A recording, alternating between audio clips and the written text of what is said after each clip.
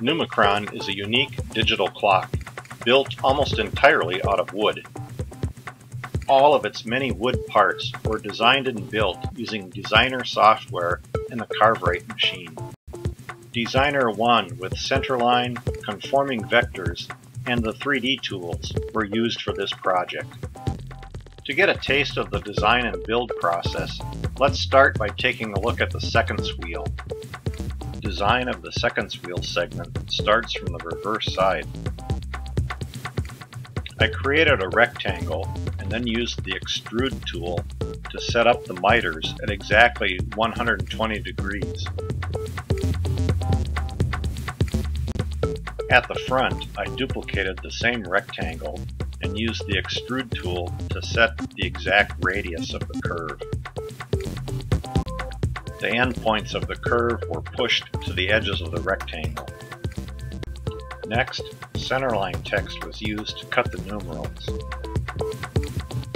And conforming vectors was used to wrap the numerals around the curve of the segment.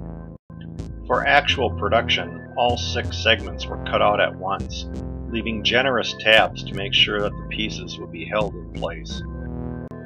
Minutes and hours numerals were designed and machined in a similar fashion. Rabbets were cut at the back of these numerals to facilitate construction. Frames for these larger wheels were cut out of Baltic birch plywood. Many construction reference lines were drawn and used as references for the endpoints for the vectors to make parts.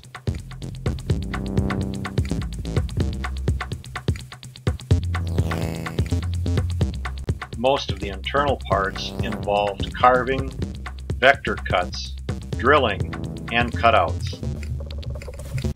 Some parts were embellished a bit, even though they're very difficult to see. While the face could have been cut out of a single sheet, I liked the grain orientation of the prototype. To make these parts, I first created a master. From the master, I created separate parts, and then rotated them to get the desired grain orientation. Edges were rabbeted by the Cartwright to make a strong glue joint. The bezel was designed using a whole series of various sizes and shapes of extrusions, but then gathered all together and made into a single pattern. Altogether, over 80 parts were designed and machined with the Cartwright software and hardware. A wide variety of designer tools were used for this project. I think the project demonstrates the power and flexibility of the Cartwright system.